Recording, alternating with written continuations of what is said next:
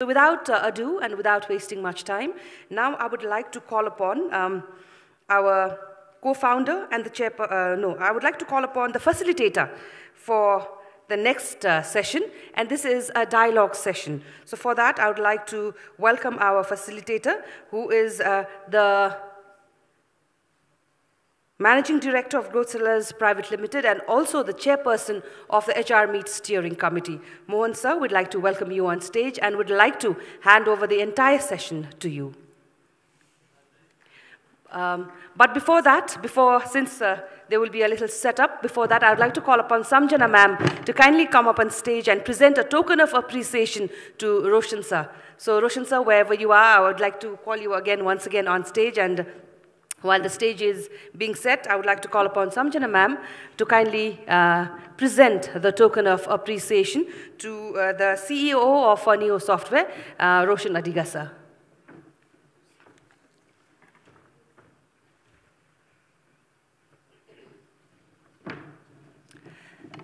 We'd like to thank Neo Software for partnering with the HR Meet 2023.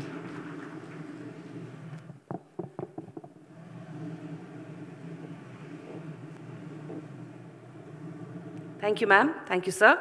And now the entire dialogue session, I'd like to present the stage to Mohan sir, and he will continue taking us forward.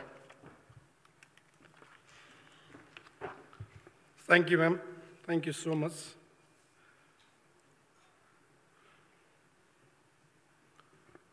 Namaste. Good morning. Very good morning. As I said earlier, मैले अघि पनि यहाँहरुसँग कुरा गरे, हाम्रो समाजमा जब मान्छे कहाँबाट आउँछ, कसरी तयारी भएर आउँछ भन्दाखेरि त्यसको फ्याक्ट्री भनेको एजुकेसन सिस्टम, युनिभर्सिटी, कलेजहरु हो। त्यो सिस्टमलाई आजको पहिलो session doctor Rijal, doctor Bajracharya and doctor मधु दीक्षित र भुवन दाहाल सर अभियसली, र त्यसबाट ल्याएर भोलिको हाम्रो लास्ट सेसन चाहिँ हामीले चाहिँ political restoring human aspect in the political organisation भनेर भोलिको हाम्रो लास्ट सेसन छ। सो यसरी यो लिङ्क एजुकेसन सिस्टमबाट मान्छे तयार गरेर समाजमा पठाउनेदेखि लिएर हामी जतिसुकै भागे पनि हामी राजनीतिबाट अलग हुन सक्दैनौँ र हामीलाई सबैलाई राजनीतिले डोर्याउँछ र अल्टिमेटली तपाईको यो समाज चलाउने भनेको पोलिटिकल पार्टी र तिनको लिडरहरूले नै हो। त्यहाँ जबसम्म शुद्धता आउँदैन हाम्रो समाज कहीँ पनि पुग्दैन। एउटा पार्ट। अर्को पार्ट, तपाईहरुलाई हामीले आगामी दिनहरुमा, अघि पनि मैले भने, म एकचोटि रिपिट गर्छु, आगामी दिनहरुमा हामीले तपाईलाई पोलिटिक्ससँग हामीले जोडाउने हो, तपाईसँग बिजनेससँग जोडाउने हो, तपाईलाई इकोनोमीसँग जोडाउने हो। एचआरलाई हामीले त्यो लेभलमा चाहिँ तयार गर्न सक्यो भने अनि एचआर क्यान डु र अर्गनाइजेसन एचआरले हाँक्ने हो, बिजनेस एचआरले गर्ने हो, प्रोडक्टिभिटी एचआरले बढाउने हो। त्यो लेभलमा हामीले चाहिँ सोच्नुपर्छ भनेर हामी त्यसरी अगाडि बढ्दै आयौं। र पक्कै पनि मानव संसाधनको सही व्यवस्थापन गर्न सक्यो भने, मानव संसाधन पुँजीप्रति विश्वास आर्जन गर्न सक्यो भने, संस्था भनेको इन्भेस्टमेन्ट, इन्फ्रास्ट्रक्चर र मोनेटरी पार्ट र मेसिन मात्रै होइन, त्यो भनेको मानव पुँजी नै हो भन्ने रियलाइजेसन हामीमा, हाम्रो इम्प्लोयरहरुमा, हाम्रो कर्पोरेट लिडरहरुमा भयो भने, आफ्नो अर्गनाइजेसनभित्र लिडरशिपमा बस्ने मान्छेको टिमलाई विश्वासमा गरेर अधिकार प्रत्यायोजन गरेर अगाडि बढ्न सकियो भने के गर्न सकिदैन भन्ने उदाहरण हाम्रा सानो आज एउटा कथाको रूपमा म यहाँहरुलाई एकजना हाम्रा निजी क्षेत्रका लिडरलाई प्रस्तुत गर्ने जमर्को गर्दैछु र त्यो डायलग सेसनमा सर्वप्रथम म उहाँको परिचय गराउन चाहन्छु। आजभन्दा 58 वर्ष अगाडि एकजना मान्छे बागलुङमा जन्मिनु भयो। 58 वर्ष अगाडि सानै उमेरमा काठमाडौँ आउनुभयो। विभिन्न परिस्थितिले सिर्जना गरेर तपाईहरुमध्ये मध्ये धेरै मान्छेहरु त्यस्तो छौं। किराना पसलबाट व्यवसाय सुरु भयो। राष्ट्रिय वाणिज्य बैंकको असिस्टेन्ट लेभलसम्म जब गरियो। त्यो जबलाई छोडेर कार्गो बिजनेसमा हात हालियो। त्यही बिजनेसको सिलसिलामा जापान भ्रमण गर्ने अवसर जुर्यो र त्यो भ्रमणबाट के रियलाइजेसन भयो भने विदेशमा भएको जति पनि नेपालीहरु छन् जहाँ संसारको कुनामा, त्यो पैसा जुन छ विदेशमा रहेको पैसा जुन चाहिँ च्यानलबाट नेपाल आउँथ्यो त्यो इलिगल च्यानल थियो धेरै। त्यो च्यानललाई लिगलाइजेसन गरेर कसरी कन्ट्रिब्युसन गर्न सकिन्छ सोसाइटीलाई, इकोनोमिक सिस्टमलाई र जीडीपीलाई भनेर मनी ट्रान्सफरबाट व्यापार सुरु भयो। त्यसपछि उहाँ नेपाल फर्किनु भयो। नेपाल फर्किसकेपछि तपाईको साथीहरुसँग मिलेर फाइनान्स कम्पनीबाट एउटा सानो व्यवसाय सुरु भयो र आजको अवस्थामा आइपुग्नु भएको छ। र कुन अवस्थामा आइपुग्नु भयो भन्दाखेरि अनररी consulate of Republic of Indonesia Kathmandu, senior vice president एफएनसीसीआई Nepal उद्योग वाणिज्य महासंघ 29 गते प्रेसिडेन्ट बन्नुहुन्छ। नेपाल सरकार पछिको सबैभन्दा ठुलो नेटवर्क भएको च्यानल निजी क्षेत्रको उद्योग वाणिज्य महासंघ हो। त्यसको 29 गते प्रेसिडेन्टको कमान्ड सम्हाल्दै हुनुहुन्छ। भनेको तपाईँ हामी जस्तो निजी जुन निजी क्षेत्रमा हामी काम गर्दैछौँ ती सबै संस्थाको पनि रिप्रेजेन्टेटिभ संस्थाको बागडोर सम्हाल्दै हुनुहुन्छ सरले। चेयरम्यान ग्लोबल आइएमई बैंक, 23 वटा संस्थालाई मर्ज गरेर नेपालको नम्बर 1 बैंक बनाउन सफल हुनुभयो। Chairman IME group, chairman IME limited, chairman Chandragiri hills hospitality industry, chairman various hydro power company जुन अहिले कति प्रोडक्सनमा आइसकेका छन्, नयाँ प्रोडक्सनमा अहिले रनिङ छन्। Chairman western reason development forum भोलिन्टियरी संस्था हो। Board member social security fund government of Nepal, member think tank group of tourism experts government of Nepal and the लर्ड्स of portfolio. र अहिलेको इन्भेस्टमेन्टमा कुरा गर्दाखेरि banking and finance obviously, insurance both life and non life, travel and tours, cargo, automobiles, IME automotive, trading business, energy, hospitality, cable car प्रोजेक्ट्सहरू यो लेभलसम्म का संस्थाहरूमा आजको मितिमा उहाँको इन्भेस्टमेन्ट रहेको छ। हजारौं मान्छेले रोजगारी प्राप्त गर्नुभएको छ। मलाई लाग्छ यही हलमा पनि ग्रुपबाट एचआर प्रोफेसनलहरू हुनुहुन्छ होला। त्यसैगरी प्रबल जनसेवा श्री चौथो, CIP award 2014-2020, largest tax pair धेरै पटक, गोर्खा दक्षिण बाहु चौथो, स्वीकृतिमय 2022, आमो award Asian institute of management organisation Amo award 2020 लगायत थुप्रै अवार्डबाट सम्मानित। त्यसैगरी धेरै अन्तर्राष्ट्रिय सम्मेलनहरूमा अन्तर्राष्ट्रिय सेमिनारहरूमा नेपालको तर्फबाट कार्यपत्र प्रस्तुत गरिसक्नु भएको। त्यसैगरी नेपाल सरकारको प्रधानमन्त्री लेभलमा, राष्ट्रपति लेभलमा जति पनि राजकीय भ्रमण हुन्छ त्यसको प्रतिनिधित्व र बिजनेसको सिलसिलामा 40 वटा भन्दा बढी कन्ट्रीको भिजिट उहाँ हुनुहुन्छ। उद्योग वाणिज्य महासंघका senior vice president, IME ग्रुपका chairman Shri Chandra Prasad Dhakal sir यहाँलाई म स्टेजमा स्वागत गर्न चाहन्छु।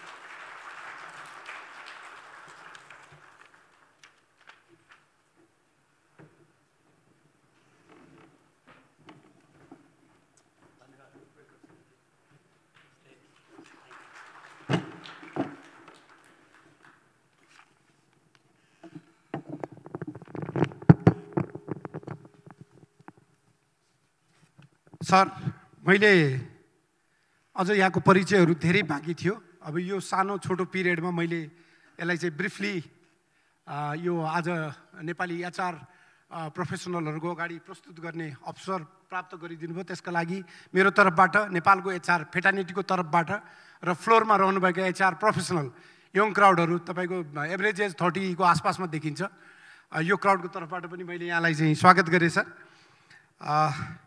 सर, यो सङ्घर्षको सफलताको सूत्र के हो सर सबभन्दा पहिला? र यो प्रपर पिपल म्यानेजमेन्ट नगरिकन त पक्कै पनि सम्भव भएन होला। यो सङ्घर्षको कथा र कसरी यो सफलता आर्जन गर्न सकियो, त्यसमा एचआरको भूमिका कस्तो रहन्छ, सरले हाम्रो यो फ्लोरलाई जानकारी गराइदिनुहुन्छ कि सर? धन्यवाद मोहनजी। सर्वप्रथम त म यहाँलाई र यहाँको चाहिँ टिमलाई म धेरै धेरै धन्यवाद दिन चाहन्छु। यो एकदमै इम्पोर्टेन्ट जुन यो प्रोग्राम चाहिँ छ, यसमा मलाई पनि मेरा आफ्ना केही एक्सपिरियन्सहरू सेयर गर्ने जुन मौका दिनुभएकोमा यहाँहरूलाई धेरै धेरै धन्यवाद दिन चाहन्छु। यहाँले जुन हिसाबले मलाई अलि बढाई चढाई गरेर फुलबुट्टा भरेर जुन यहाँले भन्नुभयो त्यो लेभल त म हो जस्तो लाग्दैन। तथापि चाहिँ के हो भने एउटा गाउँबाट चाहिँ आएको मान्छे काठमाडौँमा आएर चाहिँ बस्नको लागि नै कसरी बिहान बेलुका भनौँ न खाने व्यवस्था गर्ने अथवा कसरी चाहिँ भाडा तिर्ने र कसरी चाहिँ शिक्षा आर्जन गर्ने क्रममा भन्नाले कसरी म्यानेज गर्ने भन्ने किसिमको चाहिँ एउटा पारिवारिक पृष्ठभूमिबाट भन्नाले चाहिँ आएको चाहिँ व्यक्ति डेफिनेटली यो जस्तो अहिले एउटा निजी क्षेत्रको छाता सङ्गठनको नेपाल उद्योग वाणिज्य महासङ्घको अहिले वरिष्ठ उपाध्यक्षसम्म चाहिँ आइपुग्दै गर्दा डेफिनेटली त्यति सजिलो चाहिँ पक्कै पनि चाहिँ थिएन। यसमा चाहिँ धेरै नै मेहनत चाहिँ गरेर मात्रै वास्तवमा चाहिँ यो अहिलेको चाहिँ उसमा चाहिँ आउनलाई चाहिँ धेरै नै मेहनत चाहिँ गर्नुपर्ने कुरा त त्यो स्वाभाविक नै चाहिँ भयो। तर मैले 2-3वटा चिजहरू मैले खास गरेर यहाँले भन्नुभयो करिब 30 वर्षको भनौँ न 20 देखि 30-35 वर्ष जतिको एज ग्रुप चाहिँ भनेर जुन यहाँले भन्नुभयो, वास्तवमा यो ग्रुप चाहिँ भनेको एकदमै आफ्नो चाहिँ भन्नाले एउटा चाहिँ लाइफको लागि कस्तो किसिमको चाहिँ भन्नाले चाहिँ एउटा बाटो निर्देश गर्ने भन्ने किसिमको पनि समय चाहिँ भएको हुनाले म आफूलाई के लाग्छ भने म चाहिँ एकदमै इमान्दार हिसाबले काम गर्ने, कम्पनीप्रति वफादार र काम गर्दाखेरि काम गर्ने रिजल्टको चाहिँ आशा चाहिँ को खासै वास्ता नगर्ने भनेपछि भन्नाले मेहनत चाहिँ गर्ने, इमान्दार हिसाबले चाहिँ मेहनत चाहिँ गर्ने र त्यसको फलको भन्दा पनि त्यो कामप्रति विश्वास गर्ने हिसाबले काम गरेको चाहिँ कारणबाट, मेहनत गरेको कारणबाट, इमान्दार चाहिँ भएको कारणबाट डेफिनेटली यो अहिलेको जे जस्तो चाहिँ भन्नाले व्यवसाय सुरु गरेको छु अथवा जे जस्तो चाहिँ जिम्मेवारी चाहिँ सम्हाल्न चाहिँ पुगेको छु अथवा जे जस्तो चाहिँ अहिलेसम्म जुन भनौँ न एउटा यहाँले भने जस्तै भन्नाले कतिपय भन्नाले चाहिँ अब चाहे पुरस्कारकै कुरा गरौँ चाहे भन्नाले अरू जति पनि चाहिँ भन्नाले चिजहरू छ त्यो चाहिँ इमान्दार हिसाबले काम चाहिँ प्रति वफादार भएर काम चाहिँ गर्यो भने रिजल्ट आउँछ भन्ने चाहिँ मेरो चाहिँ भनाइ चाहिँ हो। धन्यवाद सर। अब यो नेपालको निजी क्षेत्रको एउटा सफल लिडर अब केही दिनमा यहाँले नेतृत्व पनि सम्हाल्दै हुनुहुन्छ सर। त्यो सम्हाल्दै गर्दा मानव संसाधनको भूमिकालाई यहाँले कसरी हेर्नुहुन्छ सर? कसरी चाहिँ त्यो चिजलाई चाहिँ विदाउट मानव संसाधन चाहिँ सफल हुन सकिन्न भने त्यो मानव संसाधनको भूमिका यहाँको हिसाबमा यहाँको नजरमा मानव संसाधनको भूमिका चाहिँ के हो सर? मैले अगाडि नै यहाँले सोधेको चाहिँ जुन प्रश्नको बेलामा सायद मैले मेन्सन गर्नुपर्ने चाहिँ थियो, यहाँले मैले चाहिँ आफ्नो कुराहरू मात्र राखेँ। तर मलाई चाहिँ के लाग्छ भने यो जे जति पनि भन्नाले मेरो यो टेनरमा जति पनि भन्नाले यो कामहरू अथवा एचिभमेन्टहरू चाहिँ भन्नाले चाहिँ हुन चाहिँ सक्यो त्यो चाहिँ वास्तवमा चाहिँ मेरो एक्लै प्रयासले अथवा मैले एक्लै चाहेर अथवा मैले एक्लै चाहिँ मेहनत गरेर यो चाहिँ डेफिनेटली चाहिँ सम्भावना चाहिँ थिएन। यो चाहिँ सम्भावना चाहिँ त्यति बेला भयो जति बेला भन्नाले हाम्रो टिम जुन मसँग काम गर्ने मेरो फ्यामिलीको चाहिँ मेम्बरहरू, मेरो चाहिँ भन्नाले जस्तो म्यानेजमेन्टको चाहिँ साथीहरू, मसँग चाहिँ सहकार्य गर्ने जति पनि कर्मचारी साथीहरू र जुन हाम्रो चाहिँ टिमको चाहिँ भन्नाले जुन एउटा चाहिँ इफोर्ट चाहिँ थियो, वास्तवमा त्यो टिम इफोर्टको कारणबाट मात्र चाहिँ यो चाहिँ सम्भावना चाहिँ भएको हो भन्ने मलाई लाग्छ। मैले यहाँ सँगसँगै मैले कता एउटा चाहिँ उसमा चाहिँ पढेको चाहिँ थिएँ भन्नाले यो 20 देखि चाहिँ 30 वर्षको चाहिँ जुन एउटा एज चाहिँ छ त्यो चाहिँ भन्नाले एउटा सही किसिमको चाहिँ भन्नाले एउटा ट्रेन गर्ने चाहिँ बोसको चाहिँ अन्डरमा चाहिँ काम गर्नुपर्छ भनेर चाहिँ सायद मैले चाहिँ कहीँ हेरेको चाहिँ थिएँ। मैले भन्न खोजेको के भने त्यो म आफू पनि वास्तवमा चाहिँ मलाई लाग्छ त्यही टेनरमा जुन एजको बेलामा सायद मेरो चाहिँ मैले काम सिकेको जहाँ मैले काम सिकेको चाहिँ थिएँ त्यहाँ मैले पनि त्यो एउटा भन्नाले चाहिँ बोस भनौँ अथवा चाहिँ काम गर्ने जुन भनौँ न एउटा चाहिँ म्यानेजमेन्टको चाहिँ भन्नाले टिमसँग चाहिँ उहाँको अन्डरमा काम गरेका थिएँ।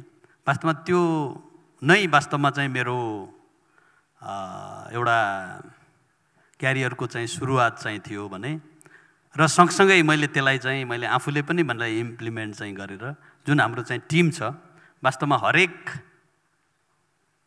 कामहरू जति पनि कामहरू चाहिँ हामी चाहिँ गरेको चाहिँ छौँ त्यो वास्तवमा त्यो टिमलाई नै विश्वास गरेको कारणबाट र टिमलाई नै भन्नाले एउटा सपोर्ट चाहिँ गरेको कारणबाट यो जति पनि कामहरू चाहिँ भएको छ त्यो चाहिँ सम्भावना चाहिँ भएको हो भन्ने चाहिँ मलाई चाहिँ लाग्छ। त्यसले गर्दाखेरि यो एचआर र को जुन धेरै नै इम्पोर्टेन्ट चाहिँ छ यदि हामीले भन्नाले एचआरलाई अथवा भन्नाले एउटा चाहिँ म्यानेजमेन्ट टिमलाई अथवा भनौँ न हाम्रो त्यो जति पनि भन्नाले हामीहरूले काम गर्छौँ त्यहाँको चाहिँ भन्नाले म्यानेजमेन्ट टिम छ उसलाई चाहिँ जति हामी चाहिँ भन्नाले चाहिँ कन्फिडेन्समा चाहिँ काम चाहिँ लिन चाहिँ सक्छौँ त्यति नै भन्नाले चाहिँ रिजल्ट राम्रो आउँछ र त्यति नै सक्सेस चाहिँ हुन्छ भन्ने चाहिँ मेरो चाहिँ मलाई लाग्छ यो चाहिँ नै मेरो एउटा चाहिँ भन्नाले यो अहिले जति भएको चाहिँ छ त्यो चाहिँ वास्तवमा यसबाटै आएको रिजल्ट हो भन्ने मलाई चाहिँ लाग्छ। धन्यवाद सर। सर यो कोभिड पछि डिजिटलाइजेसनमा जसरी संसार गयो टेक्नोलोजीमा जसरी 360 डिग्रीकै यो तपाईँ काम गर्ने शैलीमा परिवर्तन आयो त्यो परिवर्तनमा अहिले अब सर प्राइभेट सेक्टरको लिडर भएको हिसाबले पनि र यहाँ धेरै एचआर प्रोफेसनलहरू पनि भएको हिसाबले जहिले पनि इम्प्लोइ कट डाउन गर्नु पर्यो या कुनै पनि अप्ठ्यारो परिस्थिति सिर्जना हुने बित्तिकै एचआरकै टेबलमा त्यो गएर ठोकिने भएको हिसाबले यो इम्प्लोइ कट डाउन भोलिको डिजिटलाइजेसनको कारणले गर्दा यो टेक्नोलोजीको कारणले गर्दा यो इम्प्लोइको साइज घट्ने डर त्यसले रोजगारीमा केही इम्प्याक्ट पर्ने किसिमको जुन वातावरण अहिले देखिरहेछ त्यसमा यहाँहरूको प्राइभेट सेक्टरको धारणा के छ सर? हाम्रो एचआर प्रोफेसनललाई जानकारी गराइदिनु न सर। यो वास्तवमा यो कोभिडको कारणबाट धेरै चिजहरू भन्नाले हामीले चाहिँ सिकेको चाहिँ छौँ। यो कोभिडको कारणबाट धेरै चिज चाहिँ नकारात्मक हिसाबको रिजल्ट पनि चाहिँ हामीहरूले चाहिँ भोगेको चाहिँ छौँ। तर सँगसँगै चाहिँ के हो भने यो कोभिडको कारणबाट एउटा राम्रो चिज के भयो भने यो जुन यो डिजिटलाइजबाट चाहिँ जुन एउटा हरेक चिजहरू डिजिटलाइज जुन चाहिँ भयो त्यो चाहिँ मलाई लाग्छ हुन त यो समयको चाहिँ यो समयअनुसार चाहिँ आएको पनि हो तर अहिले जुन एउटा डिजिटलाइज एकैचोटि जुन एउटा चाहिँ एग्रेसिभ हिसाबले चाहिँ आउनु चाहिँ वास्तवमा कोभिडको कारणबाट पनि हो भन्ने मलाई लाग्छ। यो कोभिडको धेरै चिजहरू चाहिँ नेगेटिभ चाहिँ हुँदाहुँदै पनि यो डिजिटलाइज गर्ने जुन नेपाल सरकारको आम पब्लिकको अथवा यो सेक्टरमा काम गर्ने भनौँ न एउटा चाहिँ सबैजनाको आकाङ्क्षा चाहिँ वास्तवमा यो कोभिडको कारणबाट चाहिँ यो एकदमै सक्सेस भएर चाहिँ गएको छ। र मलाई के लाग्छ भने यो डिजिटलाइज भएको कारणबाट चाहिँ एचआरको चाहिँ भन्नाले जुन इन्भल्भ हुने चाहिँ नम्बरहरू कम हुन्छ भन्ने मलाई चाहिँ लाग्दैन। किनभने यो डिजिटलाइज त भन्नाले हरेक चाहिँ उसमा चाहिँ तपाईँको बढ्दै हरेक हाम्रा चाहिँ भन्नाले अब चाहे ब्याङ्किङ एरियाको चाहिँ कुराहरू गरौँ, चाहे इन्सुरेन्सको कुराहरू गरौँ, चाहे कुनै पनि प्राइभेट सेक्टरको कुराहरू गरौँ, चाहे गभर्मेन्टको चाहिँ कुराहरू गरौँ, जति चाहिँ भन्नाले यो डिजिटलाइज चाहिँ भन्नाले चाहिँ बढ्दै जान्छ त्यति चाहिँ अपर्च्युनिटी पनि आउँछ भन्ने चाहिँ मलाई चाहिँ लाग्छ।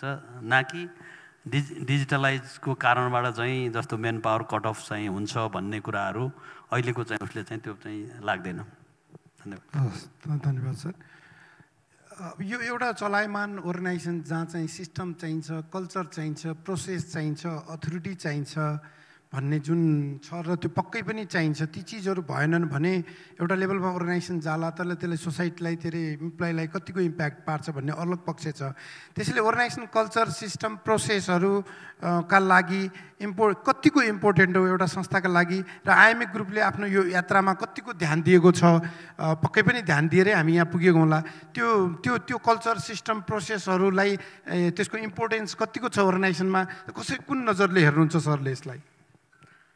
मलाई चाहिँ के लाग्छ भने यो आइएमए ग्रुपको मात्र चाहिँ होइन, यदि सिस्टम प्रोसेस सही हिसाबले यदि अगाडि लगिएन भने त्यो चाहिँ कुनै पनि किसिमको चाहिँ व्यवसाय लङ टर्म हिसाबले चल्न चाहिँ सक्दैन भन्ने चाहिँ मेरो चाहिँ विश्वास हो। त्यही हिसाबले नै वास्तवमा यहाँले हेर्नुभयो भने अब हाम्रो आइएमए ग्रुपकै चाहिँ कुरा गर्दाखेरि हाम्रो हरेक चिज चाहिँ हाम्रो सिस्टम प्रोसेस र भन्नाले भोलि जुन एउटा चाहिँ भनौँ न अब कम्पनीमा कुनै एउटा चाहिँ व्यक्ति नहुँदाखेरि अथवा कुनै व्यक्तिहरूले चाहिँ भन्नाले भनौँ न एउटा मार्ग निर्देश चाहिँ नगर्दाखेरि पनि एउटा चाहिँ सिस्टम प्रोसिड्योर चाहिँ भयो भने त्यो कम्पनीहरू आफै एउटा चाहिँ सिस्टमेटिक हिसाबले चाहिँ रन हुन सक्छ भन्ने एउटा चाहिँ विश्वासको साथ चाहिँ हामीहरूले सुरुदेखि नै चाहे कुनै पनि भन्नाले चाहिँ कामहरू हामीहरूको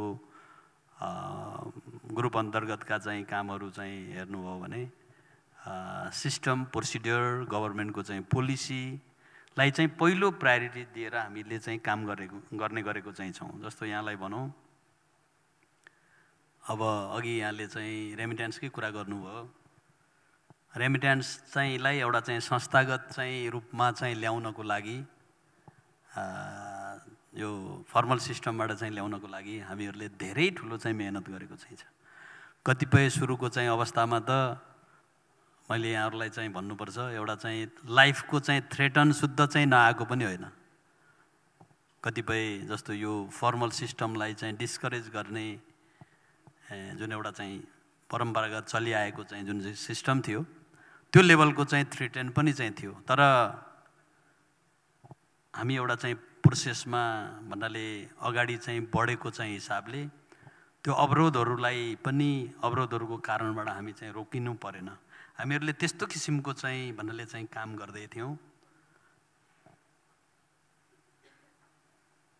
त्यस्तो किसिमको चाहिँ व्यवसाय गर्दै थियौँ हामीले, जसले आम पब्लिकलाई पनि फाइदा चाहिँ हुनु पर्यो र गभर्मेन्टले चाहेको गभर्मेन्टले चाहिँ खोजेको जुन एउटा चाहिँ फर्मल सिस्टमबाट चाहिँ विदेशी मुद्रा भित्राउनु पर्यो भन्ने जुन आम एउटा चाहिँ पब्लिकको चासो थियो त्यो पनि चाहिँ हामीले भन्नाले एउटा चाहिँ भन्नाले एउटा चाहिँ भनौँ न हेराइ चाहिँ थियो र सँगसँगै चाहिँ एज अ इन्टरप्रेन्योर चाहिँ जस्तो व्यवसाय पनि हामीलाई चाहिएको चाहिँ अवस्था चाहिँ थियो।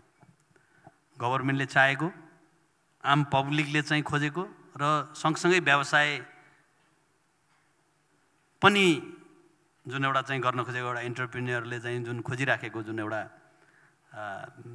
व्यावसायिक भन्नाले अपर्च्युनिटी चाहिँ थियो त्यो चिजलाई एउटा सिस्टमेटिक हिसाबले चाहे कुनै पनि किसिमको चाहिँ बाधा विरोध अवरोध असजिलोहरू आउँदाखेरि पनि त्यसलाई चाहिँ हामीले कहिल्यै पनि कम्प्रोमाइज चाहिँ गरेनौँ र त्यो कारणबाट वास्तवमा हामीले सुरु गरेको चाहिँ जुन एउटा फर्मल सिस्टमबाट रेमिट्यान्स भित्राउनको लागि जुन सुरु गरेको जुन आइएमई जुन एउटा चाहिँ मनी ट्रान्सफर कम्पनी एउटा चाहिँ नाम चाहिँ थियो। यहाँले हेर्नुभयो भने रेमिट्यान्सको चाहिँ लाइसेन्स लिनलाई सेन्ट्रल ब्याङ्कमा जाँदाखेरि त्यो नयाँ आउने कम्पनीहरूले जस्तो आइएमईको लाइसेन्स लिनु पर्यो अथवा आइएमईको चाहिँ लाइसेन्स पाऊँ भनेर एउटा चाहिँ कम्पनीको नाम चाहिँ लिने जुन एउटा सिस्टम बन्यो त्यो चाहिँ वास्तवमा हामीहरूले सिस्टम प्रोसिड्योर र भन्नाले आम पब्लिकले चाहेको सरकारले खोजेको काम चाहिँ गरेको हिसाबले वास्तवमा त्यो चाहिँ सम्भावना चाहिँ भएको। मैले अर्को एउटा पनि म उदाहरण दिन चाहन्छु। एक्सपिरियन्स नै सेयरिङको भनेको हुनाले मैले आफ्नै कुराहरू चाहिँ अलिकति मैले राख्न चाहेँ। यहाँहरूले हेर्नुभयो भने जस्तो ब्याङ्क तथा वित्तीय संस्थाहरू भन्नाले चाहिँ धेरै चाहिँ थिए। वास्तवमा एकपटक त कस्तो थियो भने ब्याङ्क तथा वित्तीय संस्थाहरू चाहिँ खोल्ने वास्तवमा होडबाजी नै चाहिँ चलेको चाहिँ थियो र त्यसमा त्यो होडबाजीमा हामी पनि लाग्यौँ र हामी पनि भन्नाले जस्तो पहिला फाइनान्स कम्पनी चाहिँ सुरु गऱ्यौँ, त्यसपछि कमर्सियल ब्याङ्क चाहिँ सुरु गऱ्यौँ र त्यो बिचमा चाहिँ तपाईँले हेर्नुभयो भने नेपाल राष्ट्र ब्याङ्क र नेपाल सरकारले चाहिँ यो ब्याङ्क तथा वित्तीय संस्थाहरूको चाहिँ क्रस होल्डिङको चाहिँ लाई मर्जर गर्नुपर्छ भनेर एउटा चाहिँ पोलिसी आयो। त्यसपछि हामी चाहिँ क्रस होल्डिङको ब्याङ्क तथा फाइनान्स कम्पनी हामी भन्नाले चाहिँ मर्जरमा गयौँ र त्यसपछि नेपाल राष्ट्र ब्याङ्कले र नेपाल सरकारको चाहिँ तर्फबाटै भन्नुपर्छ अथवा राष्ट्र ब्याङ्कले नै यो क्यापिटल चाहिँ बढाउने चाहिँ कुराहरू चाहिँ आयो, जुन चाहिँ भन्नाले ब्याङ्क तथा वित्तीय संस्थाहरू मर्जर गरेर क्यापिटल चाहिँ जस्तो 8 अरब चाहिँ पुर्याउनुपर्छ भनेर चाहिँ भन्नाले पोलिसी आयो। त्यो पनि हामी पहिलो ब्याङ्क तथा वित्तीय संस्थाहरू मध्येको राष्ट्र ब्याङ्कले चाहिँ जुन एउटा चाहिँ निकाल्ने चाहिँ पोलिसीको चाहिँ पहिलो फलोअर भनौँ भन्नाले को रूपमा चाहिँ हामी चाहिँ भन्नाले 8 अरबको क्यापिटल पनि हामी चाहिँ पुर्यायौँ र त्यसपछि फेरि नेपाल राष्ट्र ब्याङ्क र भन्नाले नेपाल सरकारकै तर्फबाट पनि जस्तो यो ठुला ब्याङ्कहरू चाहिँ मर्जर गर्ने भन्ने चाहिँ कुराहरू चाहिँ आयो र त्यो मर्जरमा जानको लागि जुन एउटा चाहिँ पोलिसी चाहिँ आयो र त्यसमा पनि वास्तवमा हामीहरूले भन्नाले पहिलो राष्ट्र ब्याङ्कको निर्देशनलाई चाहिँ पालना गर्ने चाहिँ ब्याङ्कको रूपमा यो बिग मर्जर भनौँ अथवा ठुला कमर्सियल ब्याङ्कहरू चाहिँ मर्जर गर्ने चाहिँ हिसाबको जुन हामीले राष्ट्र ब्याङ्कको पोलिसीलाई चाहिँ सपोर्ट गऱ्यौँ र यो राष्ट्र ब्याङ्कको पोलिसीलाई सपोर्ट गरेको कारणबाट हामी भन्नाले 5 वटा चाहिँ कमर्सियल ब्याङ्क, 10 वटा विकास ब्याङ्क र 6 वटा फाइनान्स कम्पनी अल टुगेदर चाहिँ 21 वटा ब्याङ्क तथा वित्तीय संस्थाहरू मिलेर जस्तो अहिलेको ग्लोबल IME ब्याङ्क चाहिँ बनेको चाहिँ छ। यो चाहिँ के थियो भने वास्तवमा चाहिँ सरकारको र सेन्ट्रल ब्याङ्कको चाहिँ पोलिसीलाई सपोर्ट गरेको कारणबाट वास्तवमा हामीहरू भन्नाले नेपालकै भनौँ न एउटा पहिलो ब्याङ्क भनौँ नेपालको सबभन्दा ठुलो ब्याङ्कको रूपमा हामी स्थापित चाहिँ भयौँ। यो चाहिँ के थियो भने यो पनि वास्तवमा चाहिँ सरकारले चाहेको कुराहरू, सेन्ट्रल ब्याङ्कले चाहेको कुराहरू र वास्तवमा आम पब्लिकले पनि होइन यो धेरै ब्याङ्क तथा वित्तीय संस्थाभन्दा एउटा चाहिँ स्ट्रङ ब्याङ्क चाहिँ हुनुपर्छ भन्ने चाहिँ वास्तवमा चाहिँ पोलिसी चाहिँ थियो। त्यो पनि वास्तवमा हामी त्यही मान्यतामा हामीले चाहिँ सुरु गरेको चाहिँ थियौँ। र त्यसपछि मैले अर्को एउटा पनि मैले तपाईँलाई एउटा राखिहाल्छु म यो टाइम दिनुभएको हिसाबमा।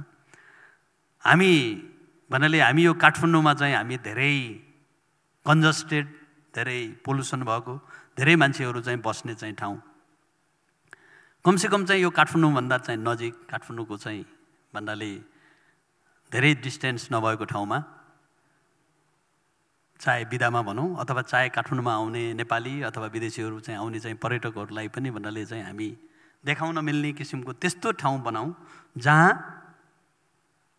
मान्छेहरू चाहिँ गएर एउटा पर्यटकीय हिसाबले चाहिँ भन्नाले चाहे विकेन्डको बेलामा भनौँ चाहे चाहिँ भन्नाले बाहिरबाट आउने टुरिस्टहरूलाई भन्नाले चाहिँ लग्न सकियोस् त्यस्तो किसिमको चाहिँ एउटा पर्यटकीय एउटा चाहिँ एकीकृत पर्यटकीय भन्नाले स्थल चाहिँ बनाउनु पर्यो भन्ने उद्देश्यका साथ हामीले जस्तो चन्द्रगिरी चाहिँ केबल कार चाहिँ हामीले चाहिँ सुरु गऱ्यौँ। र त्यो पनि के थियो भने आम पब्लिकले पनि चाहेको चाहिँ थियो र सरकारको चाहिँ तर्फबाट पनि सरकारले पनि कमसेकम एउटा चाहिँ पर्यटकीय स्थल चाहिँ को डेभलप चाहिँ भइदियो हुन्थ्यो भन्ने वास्तवमा गभर्मेन्टको पनि भन्नाले चाहिँ चाहना चाहिँ थियो। र त्यो हिसाबमा वास्तवमा हामी अहिले भनौँ न त्यो जुन एकीकृत जुन पर्यटकीय स्थलको रूपमा जुन चन्द्रगिरी हिल्स चाहिँ हामीले चाहिँ भन्नाले चाहिँ डेभलप चाहिँ गऱ्यौँ त्यो पनि वास्तवमा त्यही मान्यतामा चाहिँ भएको चाहिँ थियो। र मैले यहाँ चाहिँ के मात्र चाहिँ भन्न खोजेको भने व्यवसाय गर्दाखेरि त्यस्तो किसिमको चाहिँ व्यवसाय गर्नुहोस् जुन व्यवसायले नम्बर 1 आम पब्लिकले चाहेको आम पब्लिकले खोजेको सर्भिस दिन सक्ने व्यवसाय गर्नुहोस् नम्बर 1। नम्बर 2 त्यस्तो किसिमको चाहिँ व्यवसाय गर्नुहोस् जुन व्यवसायलाई चाहिँ गभर्मेन्टले चाहिँ सपोर्ट गरोस्, गभर्मेन्टले चाहेको चाहिँ भन्नाले चाहिँ किसिमको चाहिँ अथवा गभर्मेन्टले चाहिँ गर्न खोजेको गभर्मेन्टले गर्न नसकेको चाहिँ चिजहरू चाहिँ गर्नुहोस् जसले एउटा चाहिँ भन्नाले त्यो गभर्मेन्टको चाहिँ उद्देश्यलाई चाहिँ सपोर्ट चाहिँ गरोस्। नम्बर 3 यो फेरि पब्लिकले पनि चाहेको छ, सरकारले पनि चाहेको छ, तर त्यो व्यवसाय आफैमा सस्टेन भएन भने त्यो चाहिँ फेरि लङ टर्म चाहिँ जान सक्दैन। यो आफैमा चाहिँ व्यवसाय पनि होस् फेरि।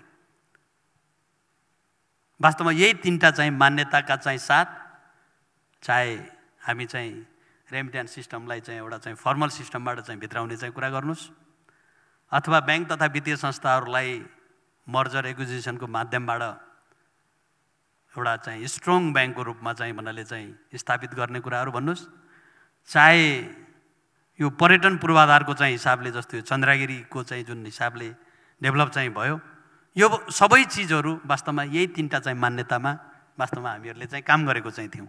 र म यहाँहरूलाई जानकारी गराउन चाहन्छु, यो चन्द्रगिरीको जस्तो चाहिँ प्रोजेक्टहरू हामी 7वटै प्रदेशमा यही लेभलको चाहिँ एकीकृत पूर्वाधारको चाहिँ पर्यटन पूर्वाधारको चाहिँ हिसाबले हामीले डेभलप गर्न चाहिँ खोजिराखेको चाहिँ छौँ।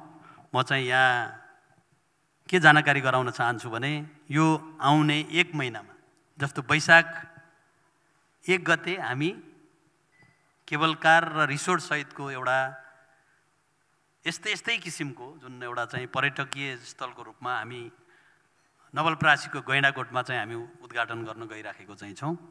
त्यसै गरेर हामी बुटोलदेखि चाहिँ पाल्पाको चाहिँ बसन्तपुर भन्ने ठाउँमा जाने करिब 1-1.5 महिना जतिको बिचमा चाहिँ हामी उद्घाटन गर्ने क्रममा चाहिँ छौँ। र त्यसै गरी अरू प्रदेशहरूमा पनि वास्तवमा हामीहरूले काम चाहिँ अगाडि बढाएको चाहिँ छौँ। यो मैले यहाँ किन भन्न खोजिराखेको छु भने यो पर्यटन पूर्वाधारहरू पनि वास्तवमा आम पब्लिकले एउटा चाहिँ पर्यटन प्रवर्धनको लागि आम पब्लिकले चाहेको कुरा चाहिँ छ। सरकारले पनि वास्तवमा यो चाहिँ पर्यटन पूर्वाधारहरू बनाउन पर्छ भन्ने उद्देश्य छ, तर बन्न सकेको चाहिँ छैन।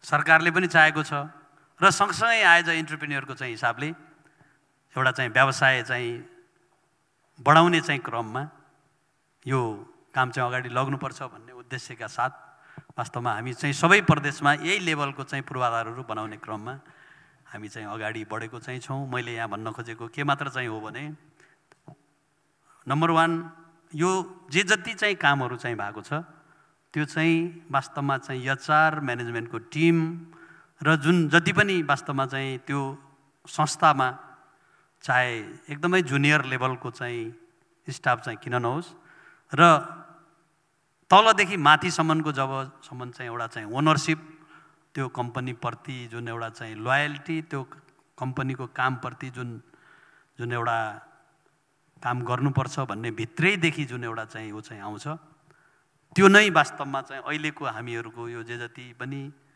संस्थाहरू हामीले सञ्चालन चाहिँ गरेको चाहिँ छौँ त्यही नै हाम्रो चाहिँ मूल मन्त्र चाहिँ भएको हुनाले वास्तवमा अहिलेसम्मको जुन एउटा चाहिँ रिजल्ट चाहिँ देखेको कारण पनि त्यही हो भन्ने चाहिँ म जानकारी गराउन चाहेँ। पक्कै पनि सर बडा गहकिलो कुरा यहाँले गर्नुभयो। म 2-3वटा कुरा फ्लोरलाई जानकारी गराउन चाहेँ। त्यसमा अब अहिले हामीले यहाँ 2023 को आज मार्च 30 मा यहाँ आएर कुरा गर्दाखेरि यो ठाउँमा आइपुग्दा र चन्द्र ढकाल सरलाई यो ठाउँलाई निम्ताउँदाखेरि यो भित्र धेरै ठुलो सङ्घर्षका कथाहरू छन्। आज जुन किसिमले बोलिएको छ यहाँ त्यति सजिलो विषयले यहाँ बोलिरहेको छैनौँ र अघि सरले भन्नुभयो त्यो यो रेमिटेन्सलाई इलिगलबाट लिगलाइजेसन गर्दाखेरि लाइफको पनि थ्रेट आयो र बाहिरबाट नेपाल फर्किनु पर्यो, लाइफको नै थ्रेट आयो। त्यो लेभलसम्मको सङ्घर्ष बेहोरेको कथा पनि छ। र अर्को यहाँहरूलाई एउटा जानकारी गराउँ, उहाँहरूको ग्रुपको एउटा अर्को राम्रो पक्ष चाहिँ उहाँहरूको धेरै कम्पनीहरू पब्लिक लिमिटेड छन् प्राइभेट लिमिटेड भन्दा, र एक्जिस्टिङ भएका प्राइभेट लिमिटेडलाई पनि उहाँहरूले बिस्तारै पब्लिक लिमिटेडमा लैजाँदै हुनुहुन्छ। त्यो भनेको इम्प्लोइको लागि एज अ सोसाइटीको लागि एकदमै राम्रो कन्ट्रिब्युसनको पार्ट हो, नम्बर 1। अर्को कुरो जुन सरले अहिले जुन अपकमिङ प्लानहरूका बारेमा कुरा गर्नुभयो, पक्कै पनि सर त्यसले विदेशी पर्यटक र हस्पिटालिटी इन्डस्ट्री हाम्रो देशको ब्याकबोन नै हो। त्यसले विदेशी पर्यटकहरू कसरी बिताउन सकिन्छ, आन्तरिक पर्यटकलाई कसरी बढावा दिन सकिन्छ, रोजगारीहरू कसरी, हरेक तपाईँको नयाँ आउने प्रोजेक्टमा एचआर टिम एचआरले पनि एउटा अपर्च्युनिटी पायो त्यसले, होइन? एचआरमा एउटा हरेक नयाँ प्रोजेक्टमा 4-5 जना एचआर त चाहिए नै हाल्यो। सो त्यो हिसाबले त्यो एउटा रोजगारीको सिर्जनाको पनि ठुलो अवसर हो र हाम्रो एचआर प्रोफेसनलहरूका लागि पनि त्यो एउटा अपर्च्युनिटी हो भन्ने मैले यहाँ अवगत गराएँ। त्यसै गरेर सर यो इम्प्लोइ यो आइएमई ग्रुपको इम्प्लोइ रिटेन्सन र मोटिभेसनको फ्याक्टर के हो सर? केले गर्दा त्यहाँ मान्छे रिटेन्सन हुन्छ या मोटिभेटेड भएर बस्छ या किन बस्ने त आइएमई ग्रुपमा? के कारणले त्यहाँ मान्छे अड्किन्छ अथवा किन आउने त त्यहाँ? त्यो एउटा के छ सर एज अ चेयरम्यानको हिसाबले, ग्रुप चेयरम्यानको हिसाबले सर्टकटमा त्यो धारणा भनिदिनुहोस् न सर। हस्, धन्यवाद। तपाईँले एउटा त्योभन्दा पहिला मैले अलिकति तपाईँले जुन चाहिँ आइएमई ग्रुप अन्तर्गतका चाहिँ कम्पनीहरू पब्लिक लिमिटेड कम्पनीको चाहिँ जुन कुरा गर्नुभयो त्यो पनि म अलिकति सुन्न चाहिँ चाहन्छु। हामीहरूको मान्यता चाहिँ के छ भने भन्नाले चाहे हामी भन्नाले चाहिँ एउटा कर्मचारीको भनौँ न टिमको चाहिँ कुरा गरौँ चाहे चाहिँ आम पब्लिकको चाहिँ कुरा गरौँ, हामीले गर्ने हरेक काममा चाहिँ वास्तवमा चाहिँ ओनरसिप चाहिँ अब कम्पनीको हिसाबले, कम्पनीमा रिटेन गर्ने चाहिँ हिसाबले डेफिनेटली कम्पनीको चाहिँ कर्मचारीहरू, सहकर्मी साथीहरूलाई रिटेन गर्ने एउटा चाहिँ कुरा डेफिनेटली चाहिँ छ। हामी चाहिँ भन्नाले एज अ यहाँले हेर्नुभयो भने एज अ भनौँ न इम्प्लोयरको मात्र हिसाबले चाहिँ हामीले हेर्दैनौँ। हामी चाहिँ एज अ भनौँ न अब त्यो कम्पनी चाहिँ भनेको एज अ चाहिँ चाहे त्यो पब्लिकमा जानुभन्दा पहिला कर्मचारी साथीहरू अथवा भन्नाले एचआर अन्तर्गतका चाहिँ टिमहरू जति पनि वास्तवमा चाहिँ हुनुहुन्छ, हामी एज अ पार्टनरकै रूपमा एउटा चाहिँ सहकर्मीकै रूपमा चाहिँ हामी चाहिँ लिने गरेको चाहिँ छौँ। र त्यो हिसाबले नै वास्तवमा हाम्रो चाहिँ एचआरको चाहिँ कुराहरू, एचआरका प्रोसिडियरहरू, एचआरको चाहिँ फेसिलिटीको कुराहरू वास्तवमा त्यही अनुसारै निर्धारण हुने गरेको चाहिँ छ। जसले गर्दाखेरि मलाई लाग्छ हामीहरूको ग्रुपमा जस्तो अब हामी त्यति धेरै पुरानो ग्रुप त होइन, तपाईँले हेर्नुभयो भने जति पनि हाम्रो चाहिँ कम्पनीहरूमा अब भन्नुपर्दाखेरि कम्पनी सुरु गर्दादेखिको डेफिनेटली नयाँ रिक्वायरमेन्ट, नयाँ एडिसनल चाहिँ भन्नाले जिम्मेवारी थपिएको कारणबाट स्टाफहरू थप्नुपर्ने चाहिँ कुराहरू, नयाँ आउने कुराहरू त हुने नै भयो। त्यो बाहेक जुन एउटा एक्जिस्टिङ जुन पहिलादेखिको यहाँले भने जस्तै वास्तवमा हामी त्यति पुरानो मान्छेहरू पनि त्यो कम्पनीप्रति चाहिँ लोयल छ, त्यो कम्पनीप्रति चाहिँ डिभोटेड छ, त्यो कम्पनीप्रति कम्पनीको जुन एउटा चाहिँ हेर्ने दृष्टिकोण चाहिँ जुन एउटा एकदमै पोजिटिभ हिसाबले आफ्नै यो ओनरसिप चाहिँ फिल गर्ने हिसाबको पोलिसी भएको कारणबाट पनि वास्तवमा चाहिँ यो भनौँ न यो यहाँले भने जस्तै राम्रो चाहिँ म्यान पावरहरू रिटेन गर्ने चाहिँ कुराहरू, लङ टर्म चाहिँ भन्नाले चाहिँ भनौँ न जुन एउटा चाहिँ एचआरको पोलिसीको चाहिँ कुराहरू नै भएको चाहिँ हिसाबले भएको हो भन्ने चाहिँ मलाई चाहिँ लाग्छ। जस्तो यहाँलाई चाहिँ म अर्को एउटा चाहिँ कुरा सेयर गर्न चाहिँ चाहेँ। धेरै जस्तो चाहिँ निजी क्षेत्रको चाहिँ व्यावसायिक एक्टिभिटीहरू भन्नाले प्राइभेट फर्म मार्फत भन्दा लिमिटेड चाहिँ उसमा मात्र गर्ने गरेको चाहिँ छ धेरै चाहिँ व्यवसायहरू, धेरै व्यवसायीहरूको। तर हामीहरूको अलिकति फरक छ। हामी चाहिँ के चाहन्छौँ भने हाम्रा चाहिँ हरेक व्यवसायहरू आम पब्लिकमा चाहिँ लग्न चाहिँ चाहन्छौँ, आम पब्लिकको ओनरसिप चाहिँ दिन चाहन्छौँ। चाहे हाम्रो डेफिनेटली ब्याङ्क त आफै पनि भन्नाले जस्तो चाहिँ यो पब्लिकमा जाने नै चाहिँ चाहिँ भयो, पब्लिकमा चाहिँ भन्नाले ओनरसिपको चाहिँ हुने नै भयो। जस्तो चाहे हामी पर्यटन पूर्वाधारको चन्द्रगिरीको चाहिँ कुरा गरौँ, चाहे अब चाहिँ रेमिटेन्सकै कुरा गर्दाखेरि हामी पब्लिकमा तुरुन्तै जाँदैछौँ। हाम्रा हरेक कम्पनीलाई हामी आम पब्लिकको चाहिँ कम्पनीको रूपमा हामी इस्टाब्लिस चाहिँ गराउन चाहन्छौँ। आम पब्लिकलाई यो हामीले चाहिँ गरेको व्यावसायिक एक्टिभिटीमा गरेको प्रगतिको चाहिँ ओनरसिप चाहिँ दिन चाहन्छौँ। चाहे कुनै पनि यहाँले हेर्नुभयो भने हाम्रा पूर्वाधारका चाहिँ भन्नाले चाहिँ प्रोजेक्टहरूमा हामी लोकल मान्छेहरूलाई एज अ प्रमोटरको रूपमा पनि राख्ने गरेको चाहिँ छौँ प्रत्येक प्रोजेक्टमा। र सँगसँगै एउटा चाहिँ भन्नाले प्रोसिडियर चाहिँ पुरा गरेपछि आम पब्लिकलाई पनि वास्तवमा त्यो प्रोजेक्टहरूको ओनरसिप दिने हिसाबले वास्तवमा हामी हाम्रा हरेक कम्पनीमा त्यो किसिमको पोलिसीहरू बनाएको चाहिँ छौँ। मलाई लाग्छ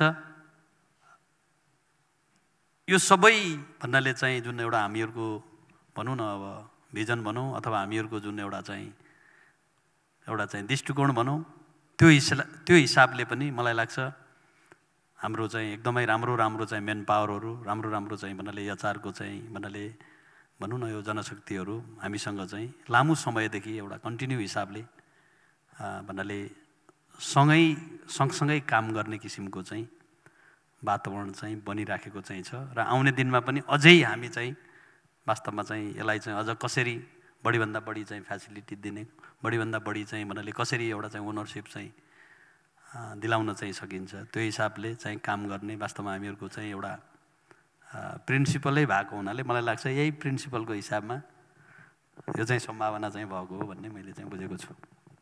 पक्कै पनि सर, संस्था भनेको त्योभित्र काम गर्ने टिम मेम्बरहरू र संस्थामा काम गर्ने इम्प्लोइ र त्यसको इन्भेस्टर लगायतको एउटा ग्रुप कम्पोजिसनबाट नै संस्था बन्ने हो र मेसिनरी अथवा कम्पनी रजिस्ट्रारमा कम्पनी दर्ता या इन्फ्रास्ट्रक्चर मात्रै कम्पनी होइन, त्योभन्दा बढी महत्त्वपूर्ण चाहिँ पिपुल म्यानेजमेन्ट नै हो र जसले गर्दा जुनलाई प्रायोरिटी दिएर यहाँहरू सफल हुनुभएको छ भन्ने पक्कै पनि लाग्छ।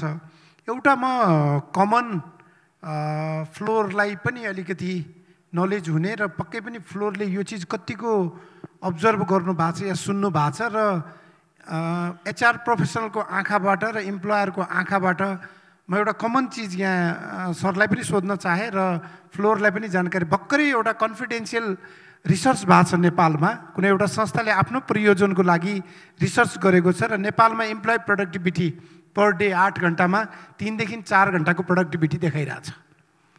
अब यो त एचआर डिपार्टमेन्टसँग सिधै कन्सर्न भएको विषय हो। यहाँहरूले यसलाई कसरी हेर्नु भएको छ, यो यहाँहरूको अध्ययनको विषय रहला, पक्कै पनि मैले फ्लोरमा यो कुरा फालेँ। तर एज ए इम्प्लोयरको हिसाबले के देख्नुहुन्छ सर? नेपाली इम्प्लोयर हजुरसँग हजारौँ मान्छे इम्प्लोइमेन्ट भएर बसिरहेछ, नेपाली इम्प्लोयरको साँच्चै नै प्रोडक्टिभिटी 3-4 घन्टाको मात्रै हो त? र यो त डिजास्टर कुरो भयो। यसलाई यहाँहरूले एज अ निजी क्षेत्रको लिडरको हिसाबले र प्लस एज अ आइएमए ग्रुपको चेयरम्यानको हिसाबले हजारौँ मान्छेलाई यत्रो वर्षदेखि रोजगारी दिएर बस्नु भएको छ, त्यो सबै हिसाबले यहाँले चाहिँ कसरी देख्नु भएको छ, के नजरबाट देख्नु भएको छ, यसो जानकारी गराइदिनु सर। धन्यवाद मोहनजी। यो चाहिँ मैले वास्तवमा पहिला भन्न खोजेको थिएँ, प्रसङ्ग मिलेन, तपाईँले सही क्वेसन चाहिँ उठाइदिनु भयो। म चाहिँ 2045 सालमा वाणिज्य ब्याङ्कमा एसिस्टेन्ट लेभलको मैले चाहिँ काम गर्थेँ। त्योभन्दा पहिला पनि मैले प्राइभेट कम्पनीमा चाहिँ काम चाहिँ गरेँ भन्नाले केही कम्पनीहरूमा। तथापि काठमाडौँ आएपछिको कुरा गर्दाखेरि 45 सालमा सबभन्दा तल्लो तहमा चाहिँ मैले काम गरेको चाहिँ थिएँ। र त्यो चाहिँ के थियो भने त्यति बेला वाणिज्य ब्याङ्कको चाहिँ भन्नाले एक्जाम लिएर करिब 100 जना जति, 110 जना कि कति भन्नाले स्टाफहरू चाहिँ लिएको चाहिँ थियो। त्यसमा म पनि भन्नाले सफल भएर मैले चाहिँ काम सुरु गरेको चाहिँ थिएँ। मलाई लाग्छ त्यो काम सुरु गरिसकेपछि मैले जुन दिनबाट चाहिँ त्यो म विशाल बजारमा काम गर्थेँ, मैले वाणिज्य ब्याङ्कको सबभन्दा सानो पदमा, म चाहिँ अहिले चाहिँ एउटा नेपालको सबभन्दा ठुलो कमर्सियल ब्याङ्कको चेयरम्यान पनि चाहिँ छु। म यहाँ धेरै एचआरको चाहिँ साथीहरू हुनुहुन्छ र यहाँहरूले चाहिँ दिने म्यासेज एकदमै इम्पोर्टेन्ट हुन्छ भन्ने मलाई चाहिँ लाग्छ। र त्यो ब्याङ्कमा मलाई अहिले पनि याद छ, भन्नाले त्यो वैशाख 2 गते चाहिँ भन्नाले म त्यो वाणिज्य ब्याङ्कमा वैशाख कि जेठ 2 गते म चाहिँ जोइन गरेको चाहिँ थिएँ। त्यो ब्याङ्कमा जोइन गरेको चाहिँ दिनदेखि मैले वास्तवमा त्यति बेला खास गरेर चाहिँ यो पुरानो ब्याङ्कहरू वाणिज्य ब्याङ्क र नेपाल ब्याङ्क र भन्नाले यो कृषि विकास ब्याङ्क र भन्नाले सायद 1-2टा चाहिँ प्राइभेट ब्याङ्कहरू पनि आएको चाहिँ थियो कि जस्तो लाग्छ। तर वाणिज्य ब्याङ्कको चाहिँ एउटा चाहिँ सिस्टम चाहिँ एउटा परम्परागत चाहिँ थियो, त्यो के भन्छ यो कम्प्युटराइज चाहिँ भइसकेको अवस्था चाहिँ थिएन। म त्यो वाणिज्य ब्याङ्कमा भन्नाले जोइन गरिसकेपछि वास्तवमा चाहिँ अब अहिले चाहिँ ब्याङ्क तथा वित्तीय संस्थाहरूको त धेरै कम्प्युटराइज भएको छ, जस्तो राष्ट्र ब्याङ्कको रिपोर्टिङदेखि लिएर यो डाटाहरू चाहिँ पठाउने चिजहरू, तथ्याङ्कहरू त्यो चाहिँ भन्नाले अब सिस्टमबाटै जाने, अटो जाने, त्यस्तो किसिमको भएको छ। त्यति बेला त्यो चिजहरू चाहिँ थिएन, एकदम मेनुअल्ली भन्नाले चाहिँ पठाउनु पर्ने चाहिँ अवस्था चाहिँ थियो र धेरै कामहरू चाहिँ पेन्डिङ काम चाहिँ थियो। र जनरली चाहिँ के थियो भने बिहान चाहिँ 9:30 बजे चाहिँ आउने र मेरो चाहिँ काम चाहिँ काउन्टरमा बसेर चाहिँ क्यास त्यो भन्नाले पेमेन्ट गर्ने, चेक चाहिँ भन्नाले डेबिट गर्ने, भाउचरहरू क्रेडिट गर्ने र अनि पैसाहरू चाहिँ दिने, त्यस्तो किसिमको चाहिँ भन्नाले खास काउन्टरको चाहिँ काम थियो। म त्यो ब्याङ्कमा जोइन गरेदेखि वास्तवमा त्यो हामीलाई दिएको जुन एउटा जिम्मेवारी थियो, त्यो जिम्मेवारी त्यही 9:30-10 बजेदेखि 3 बजेसम्मको मात्र चाहिँ काम थियो। अफिस टाइम चाहिँ 10 बजेदेखि 5 बजे भए पनि भन्नाले 10 बजेदेखि 3 बजेसम्म काम गरेपछि त्यो काम चाहिँ सकिने थियो। तर मैले कहिल्यै पनि डे 1 देखि नै म चाहिँ जस्तो त्यो 10 बजे 9:30 बजे आएर चाहिँ 3 बजे म कहिल्यै पनि भन्नाले म चाहिँ भन्नाले त्यो टाइममा म कहिल्यै पनि घर चाहिँ गएन, अथवा भन्नाले मैले त्यो पिरियडमा मैले यति भन्नाले त्यहाँ भएको चाहिँ हरेक पेन्डिङ कामहरू मैले चाहिँ गर्ने, मैले सिकेँ त्यहाँ। र त्यहाँ भन्नाले अब कहिले काहीँ चाहिँ मेरो कहिले अब भनौँ न सबै साथीहरू चाहिँ 3 साढे 3 बजे निक्लिसकेको हुनुहुन्थ्यो। म चाहिँ एउटा अफिस टाइम चाहिँ 5 बजे थियो, कहिले 5 बजे, कहिले 6 बजे, कहिले 7 बजे म बसेर पनि वास्तवमा त्यो पेन्डिङ कामहरू सकेर चाहिँ म चाहिँ जाने चाहिँ मैले प्र्याक्टिस गरेँ। जुन मैले अघि पनि यहाँहरूलाई भने त्यति बेलाको मेरो एज थियो 20 देखि 30 वर्षको चाहिँ एज चाहिँ थियो। र मैले यस्तो काम गरेँ त्यहाँ, वास्तवमा त्यो मेरो साथीहरू पनि हामी चाहिँ 9 जना जति कि 10 जना जति एकै दिन एकैचोटि हामी चाहिँ पोस्टिङ भएको चाहिँ थियौँ। त्यो साथीहरूले मलाई भन्ने पनि गर्नुभएको थियो। उहाँले के भन्नुभयो भने तपाईँ त्यति बेला चाहिँ मेरो तलब चाहिँ 545 थियो, 545 रुपियाँ चाहिँ तलब थियो। र उहाँले चाहिँ के भन्थ्यो भने मेरो साथीहरू, यो तपाईँले जति धेरै चाहिँ काम गरेर जति धेरै यो ब्याङ्कलाई तपाईँले समय दियो भने पनि तपाईँले पाउने चाहिँ त्यही 545 तलब पाउने हो, हामीले पनि पाउने चाहिँ 545 नै चाहिँ हो भनेर वास्तवमा उहाँहरूले भन्नुहुन्थ्यो। र उहाँहरूले कहिलेकाहीँ यो चाहिँ हाकिमको नजिक हुनलाई अहिले धेरै काम गर्यो पनि भन्नुहुन्थ्यो। हुन्छ नि कहिलेकाहीँ त्यो सहकर्मी चाहिँ साथीहरू चाहिँ हुँदाखेरि यसले चाहिँ हाकिमको चाहिँ अलि चाकडी गर्न चाहिँ खोज्यो अथवा हाकिमलाई चाहिँ गराउनु खोज्यो पनि भनेर भन्नुभएको थियो। तथापि मैले कहिल्यै पनि वास्तवमा त्यो काम मैले चाहिँ त्यो काम चाहिँ ब्याङ्कको काम चाहिँ कहिल्यै पनि भएन। त्यो काम चाहिँ मेरो काम हो, त्यो काम चाहिँ मैले चाहिँ सिक्नुपर्छ, म चाहिँ डेडिकेटेड भएर काम गर्नुपर्छ।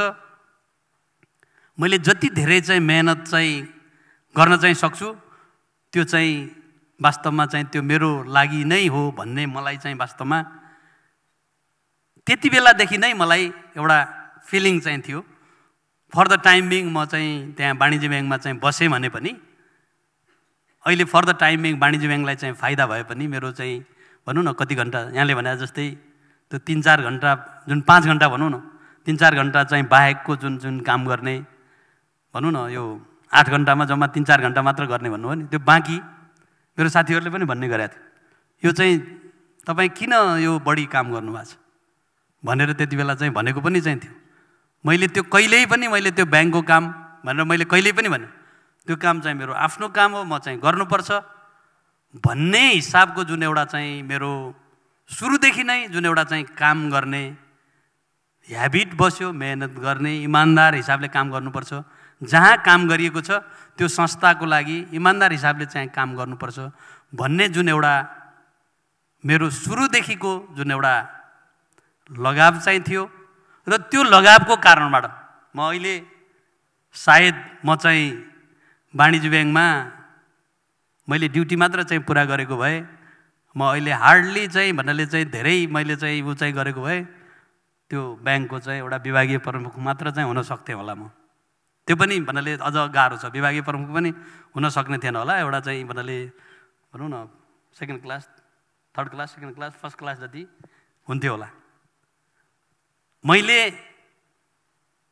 त्यो नभनेको कारणबाट मैले यो काम चाहिँ आफ्नो काम हो, गर्नुपर्छ, रिजल्टको चाहिँ भन्नाले चाहिँ मलाई मतलब छैन, म चाहिँ काम गर्नुपर्छ भन्ने हिसाबले जुन एउटा डेडिकेटेड हिसाबले इमान्दार हिसाबले मैले चाहिँ काम गरेँ।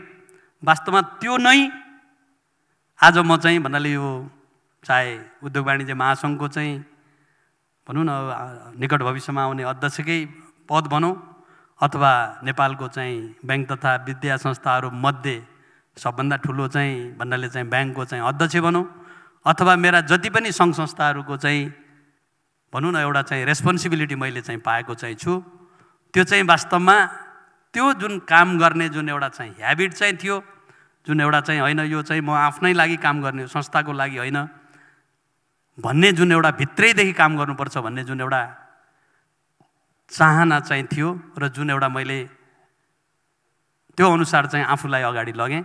वास्तवमा त्यही नै यो आजको चाहिँ रिजल्ट हो भन्ने कुरा म चाहिँ भन्न चाहन्छु। र यहाँ चाहिँ एचआरका साथीहरू हुनुभएको हिसाबले र यो जुन अघि यहाँले कति 20 देखि 30 वर्ष कि कति 35 वर्ष जतिको भन्नाले ऊ चाहिँ भन्नुभयो, म तपाईँहरूलाई आग्रह गर्न चाहन्छु, यहाँहरूले जहाँ काम गर्नुभएको छ त्यो संस्थाको लागि फर द टाइम बिङ त्यो संस्थाको लागि तपाईँहरूले काम गरेको चाहिँ देखिएला, तर अल्टिमेटली त्यसको रिजल्ट चाहिँ तपाईको चाहिँ लाइफमा तपाईले चाहिँ पाउने एउटा चाहिँ के भन्छ त्यो स्किल भनौँ अथवा तपाईले पाउने जुन त्यो अटोमेटिक रूपमा चाहिँ आउने चाहिँ जुन चाहिँ रिजल्ट हो भन्ने चाहिँ मलाई लाग्छ। त्यसले गर्दा तपाईहरु कहाँ काम गर्नुभएको छ, केमा काम गर्नुभएको छ, कहिलेकाहीँ चाहिँ भन्नाले चाहिँ के हुन सक्छ भने रेस्पोन्सिबिलिटी दिने क्रममा राम्रो डिपार्टमेन्ट अथवा राम्रो चाहिँ यो भएन त्यो भएन, तपाईहरु जे काम गर्नुहुन्छ वास्तवमा त्यसमा इमानदार भएर त्यो काममा मेहनत गरेर तपाईहरु चाहिँ लाग्नुभयो भने मलाई लाग्छ त्यसले चाहिँ अटोमेटिक रूपमा चाहिँ त्यसले चाहिँ रिजल्ट चाहिँ दिन्छ। र मेरो वास्तवमा एउटा चाहिँ वाणिज्य ब्याङ्कको एसिस्टेन्ट जुन एउटा चाहिँ अहिले वाणिज्य ब्याङ्कको एउटा चाहिँ चेयरम्यानको रूपमा र अरू बिजनेस ग्रुपको रूपमा पनि वास्तवमा जुन अहिले चाहिँ ऊ चाहिँ गरेछ त्यो चाहिँ प्योरली त्यो कामप्रतिको चाहिँ लगाव चाहिँ हो। डेफिनेटली यो अर्गनाइजेसन एक्सपान्सन चाहिँ गर्ने चाहिँ क्रममा फेरि चाहिँ के हो भने यो एचआर टिम र आफ्नो चाहिँ टिम मेम्बरलाई चाहिँ जुन एउटा विश्वास गर्ने हुन्छ नि, तपाईको कुनै एउटा चाहिँ संस्थालाई तपाईले चाहिँ भन्नाले हाँक्नको लागि तपाईँ जसलाई भन्नाले एउटा चाहिँ नेतृत्व दिनुहुन्छ अथवा विश्वास गरेर राख्नुहुन्छ त्यसलाई तपाईले 100% चाहिँ भन्नाले एउटा चाहिँ विश्वास चाहिँ गरेर उसलाई चाहिँ भन्नाले चाहिँ तपाईले इन्करेज गर्नुभयो भने डेफिनेटली भन्नाले त्यसबाट आउने चाहिँ रिजल्ट चाहिँ राम्रो हुन्छ भन्ने मलाई विश्वास छ। धन्यवाद। यो रिसर्चको जुन प्याटर्न मार्केटमा आएको छ अहिले र भोलि नेतृत्वमा गइसकेपछि नेपालको निजी क्षेत्रको प्रोडक्टिभिटी के हो त, इम्प्लोइको प्रोडक्टिभिटी, यसमा हामी एउटा रिसर्च पनि गरौँला। एफएनसिएसँग मिलेर हामी त्यो काम पनि गर्न सक्छौँ। मार्केटमा आएपछि सरले डिप्लोमेटिकली यसलाई चाहिँ आफ्नो पार्टमा पक्कै पनि सरले त्यो डेडिकेसन र 12-15 घन्टाको प्रोडक्टिभिटी नभएको भए त यहाँ यो लेभलमा पुगिँदैन थियो र एचआरले पनि यसलाई सिरियसली लिनुहुनेछ भन्ने मैले विश्वास पनि लिएको छु। अब एउटा सिरियस क्वेसन, समय पनि हाम्रो नजिक आइपुग्यो।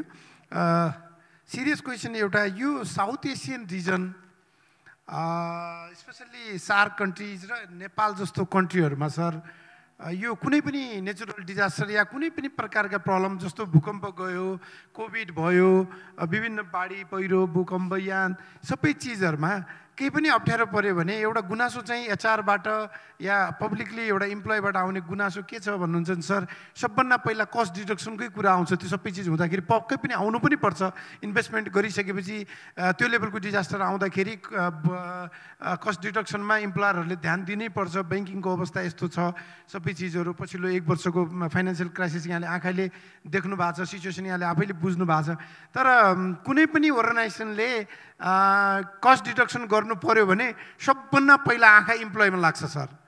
इम्प्लोइबाट इम्प्लोइलाई हटाएर कस्ट डिडक्सन हुन्छ भन्ने मानसिकतामा आएको देखिन्छ र त्यो गुनासो आम रूपमा एचआर प्रोफेसनल साथीहरूको प्रतिनिधिमूलक संस्था एचआर सोसाइटी नेपाल, म आफै पनि फाउन्डर मेम्बर, 2 चोटि प्रेसिडेन्ट पनि भइसकेको हिसाबले र सोसाइटीमा एचआर रिलेटेड सबै गतिविधिमा मेरो आफ्नो संलग्नता हुने हिसाबले धेरै साथीहरूको गुनासो चाहिँ इम्प्लोयरहरूले कस्ट डिडक्सन गर्नु पर्यो भने सबभन्दा पहिला इम्प्लोइ कट डाउनमै लाग्छन् भन्ने एउटा आम जनगुनासो भाव भएर सरको हिसाबले यो के हो सर? यो अलिकति हाम्रो एचआर प्रोफेसनललाई यहाँले क्लियर गरिदिनु भयो भने मेबी उहाँहरूले आफ्नो पछिको कलिग्सहरूलाई र या त्यो डिपार्टमेन्टको हेडको हिसाबले एउटा गार्जेनसिप डिपार्टमेन्ट एचआर भएको हिसाबले उहाँहरूले अरूलाई कन्भिन्स गर्न सक्नुहुन्छ कि भनेर यसलाई एउटा क्ल्यारिटी गरिदिनुहुन्छ कि भन्ने अनुरोध हो सर मेरो। अब मोहनजीले भनेको भन्नाले नेपालमा मात्र चाहिँ होइन, वास्तवमा यो जस्तो मेन पावर भन्नाले कटौती गर्ने चाहिँ कुराहरू सायद हामीहरूले बाहिरतिर पनि हेऱ्यो भने पनि भन्नाले जस्तो यति भन्नाले स्टाफहरू चाहिँ घटायो, यति स्टाफ चाहिँ घटायो भनेर त्यो चाहिँ हामीले भन्नाले सुनिने हेरिने चाहिँ गरेको चाहिँ छ। तर यसमा मलाई चाहिँ के लाग्छ भने भन्नाले यो मेन पावर कटौती गर्नुभन्दा पनि वास्तवमा चाहिँ एचआरको जुन चाहिँ भन्नाले भनौँ न जो एचआरको चाहिँ जुन हेर्ने भन्नाले टिम भनौँ अथवा एचआर म्यानेजर भनौँ, उहाँहरूले चाहिँ पनि यो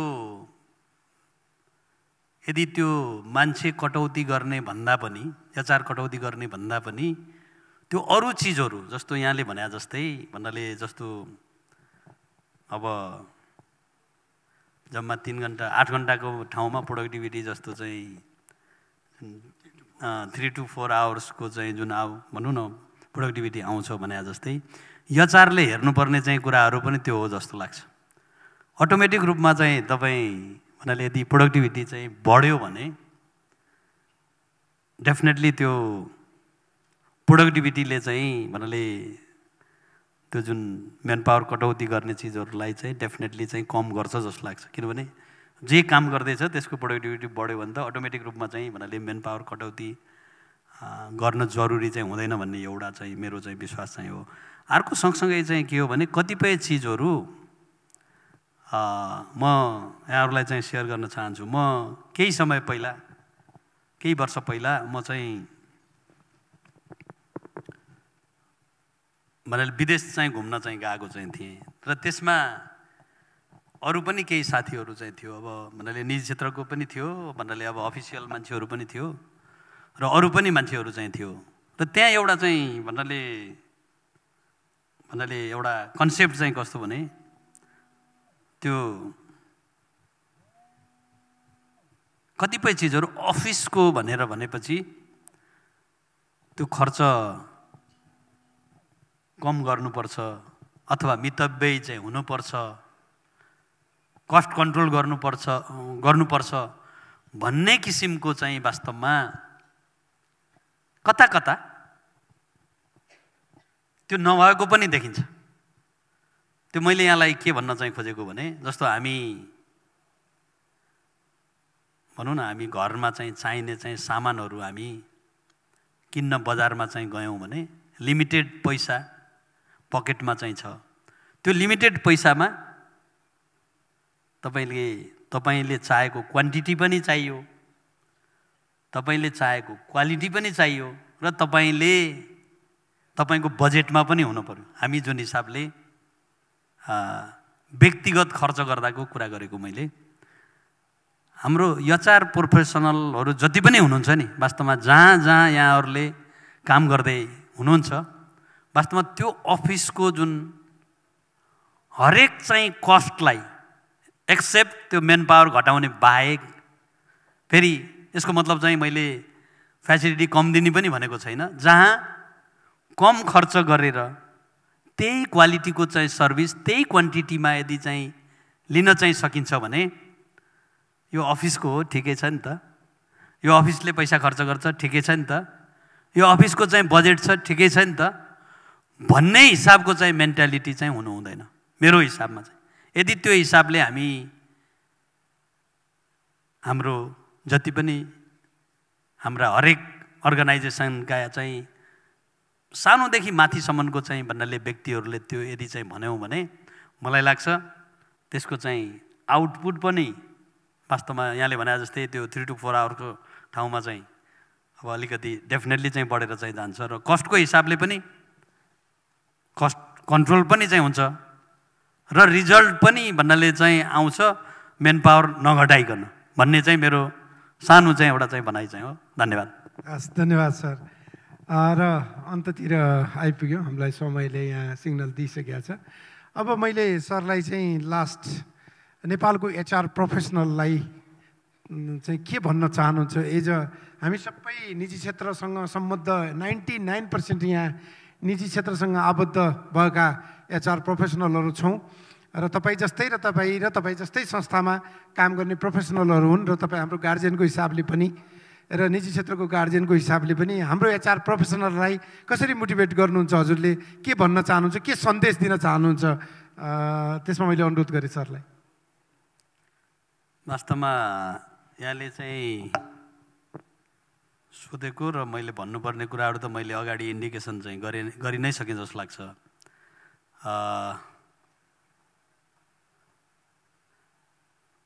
अघि मैले चाहिँ भन्नाले अब हामी जहाँ जे काम गर्दैछौँ त्यो भित्र मनैदेखि आफ्नै काम हो भन्ने चाहिँ हिसाबले प्रत्येक व्यक्तिले चाहिँ काम गर्नु पर्यो। र त्यही भन्नाले चाहिँ एउटा उद्देश्य भनौँ अथवा त्यही एउटा स्पिरिटमा चाहिँ हाम्रो चाहिँ एचआर जति पनि प्रोफेसनल हुनुहुन्छ वास्तवमा उहाँहरूले पनि त्यसलाई नै अलिकति प्रायोरिटी दिएर यदि अगाडि चाहिँ जान सकियो भने अल्टिमेटली त भन्नाले त्यो कर्मचारीहरू सबैजनाले चाहिँ कसरी काम गर्छ भन्ने चाहिँ हो। त्यो हिसाबले चाहिँ आफ्नै काम हो, रिजल्ट भनौँ न फलको भनौँ न आशा गर्नुभन्दा पनि जस्तो चाहिँ अब कतिपय चाहिँ उसमा प्रमोसनको चाहिँ हिसाबले काम देखाउने खास गरेर त्यस्तो चाहिँ हुन्छ नि होइन। प्रमोसनको हिसाबले तपाईँहरू चाहिँ काम देखाउने भन्दा पनि तपाईँले आफ्नै कामको चाहिँ प्रोडक्टिभिटी बढाउने हिसाबले यदि तपाईँहरूले चाहिँ काम गर्नुभयो भने तपाईँको अटोमेटिक रूपमा चाहिँ तपाईँको प्रमोसन पनि हुनेछ, अटोमेटिक रूपमा चाहिँ तपाईँको राम्रो ठाउँमा ट्रान्सफर पनि हुनेछ, अटोमेटिक रूपमा ट्रबल सुटर भन्छ नि तपाईँको, ल यो फलानुलाई चाहिँ यदि पठाइदियो भने यसले चाहिँ जति पनि चाहिँ इस्युहरू चाहिँ छ यसले चाहिँ भन्नाले चाहिँ सर्ट आउट चाहिँ गर्छ भन्ने पनि भन्नाले चाहिँ हुनसक्छ। तर मेरो चाहिँ यही नै चाहिँ हो। मैले यहाँहरूलाई अगाडि पनि भने म एउटा चाहिँ वाणिज्य ब्याङ्कको एउटा चाहिँ सानो एसिस्टेन्ट लेभलबाट चाहिँ आएको चाहिँ मान्छे, मैले त्यो कामलाई प्रायोरिटी दिएकै हिसाबमा वास्तवमा अहिलेको चाहिँ उसमा चाहिँ आएको भन्ने मलाई लाग्छ। कामलाई इमान्दार हिसाबले आफ्नै काम चाहिँ मानेर यदि यहाँहरू अन्तर्गतको हरेक अर्गनाइजेसनको चाहिँ भन्नाले चाहिँ व्यक्तिहरूले चाहिँ यदि काम चाहिँ गर्यो भने यो धेरै चिजहरू यहाँले भने जस्तो 3 to 4 आवर्सको जुन यो आउटपुट चाहिँ 8 घन्टा 7 घन्टा क्रमशः चाहिँ बढ्दै जाला र त्यो अर्गनाइजेसनको चाहिँ जुन एउटा चाहिँ दिने रिजल्ट पनि डेफिनेटली चाहिँ राम्रो हुन्छ भन्ने मेरो चाहिँ भनाइ हो। धन्यवाद।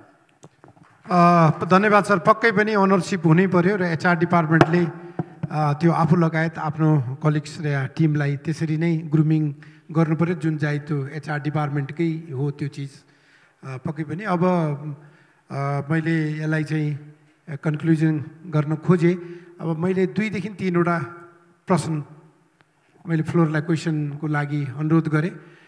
कोही हुनुहुन्छ भने 3 जनासम्मलाई हामी इन्कर्पोरेट गर्न सक्छौँ। सरले पनि अलि सर्ट एन्ड स्विटमा सरको पनि बहुमूल्य समय भएको हिसाबले त्यसरी नै एड्रेस गरिदिनुहुन्छ भन्ने मैले विश्वास लिएको छु। प्लिज। Good morning. सो म चाहिँ मेलिसा उपाय रिप्रेजेन्ट गरेर यहाँ छु।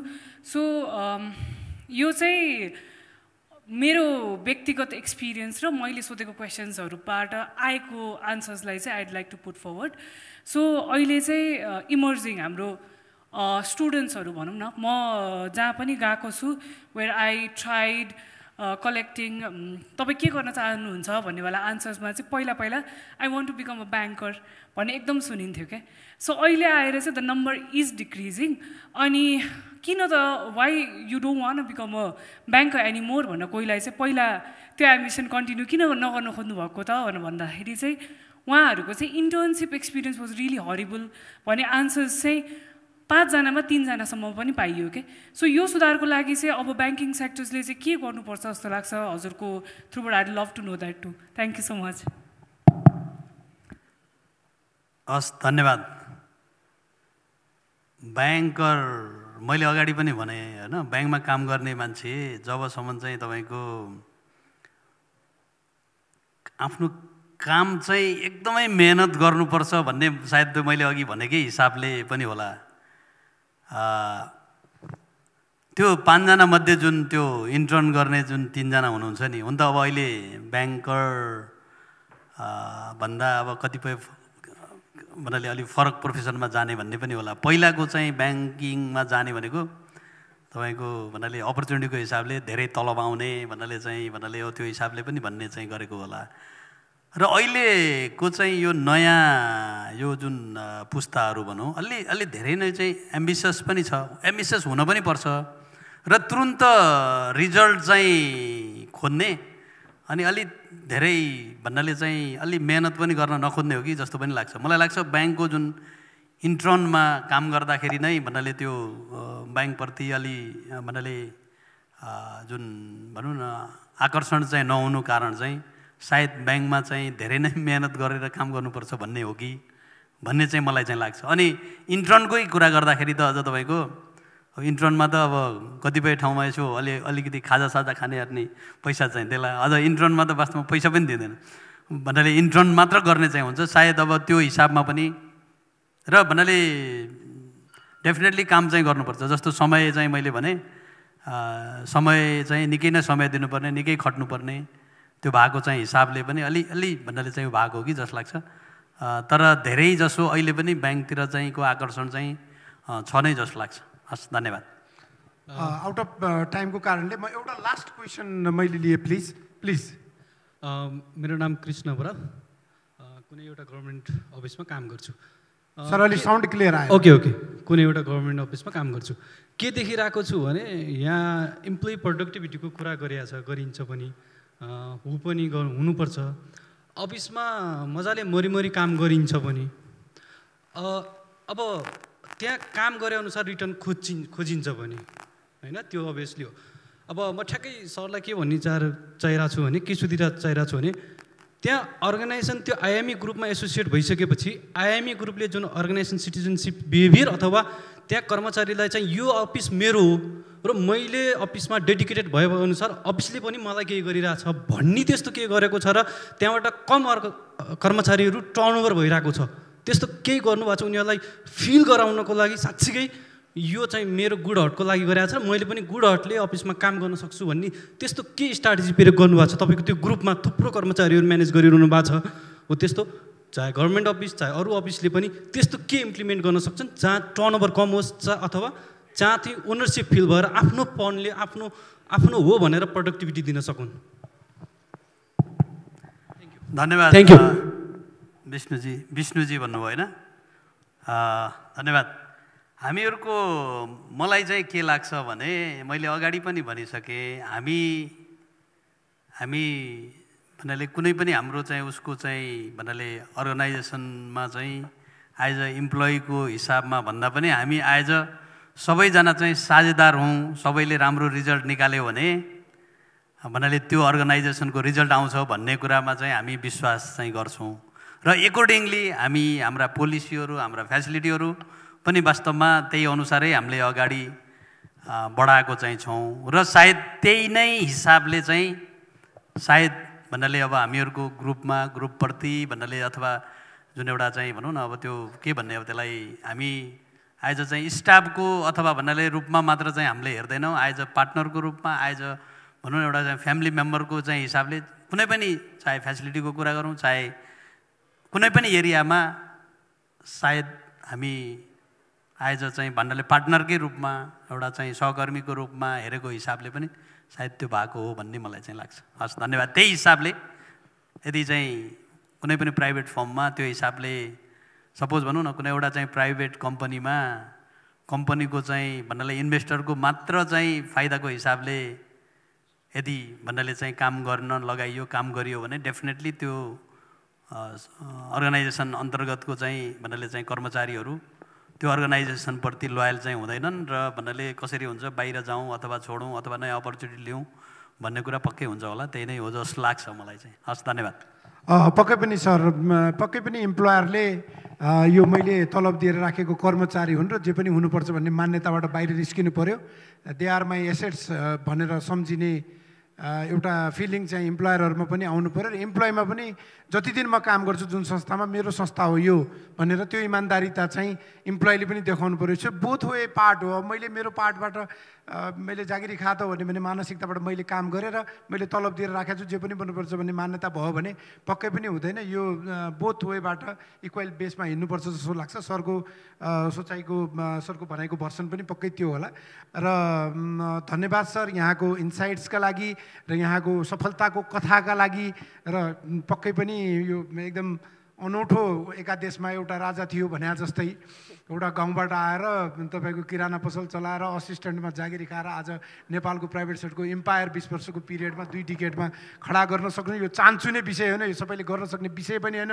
हाम्रो लागि धेरै एउटा ठुलो उसको अपर्च्युनिटी हो। यहाँहरूको अगाडि कति कुरा आयो होला, कति कुरा आएन होला र पक्कै पनि एचआर मिट एउटा हामीले कुम्भ मेलाको रूपमा 40 वर्ष भयो है तपाईँले 2 डेकेड भन्नु 20 वर्ष होइन करिब 40 वर्ष भन्नु 4 डेकेड को यो भयो अनि र यो एचआर मिटमा हामीले ठ्याक्कै के सिक्यौँ भन्दाखेरि पनि एचआर प्रोफेसनलको एउटा कुम्भ मेला जस्तै हो। यहाँबाट कति चिज टेक अवे गर्न सकिएला, कति चिज नसकिएला, तर एउटा फोरम क्रिएट भएको छ, हाम्रो भ्यालु बढेको छ, मिनिस्टरहरू आछन्, प्राइभेट सेक्टरका लिडरहरू आछन्, उहाँहरूले तपाईँको भोइसहरू सुन्नु भएको छ, उहाँहरूको भोइस तपाईँहरूले सुन्नु भएको छ।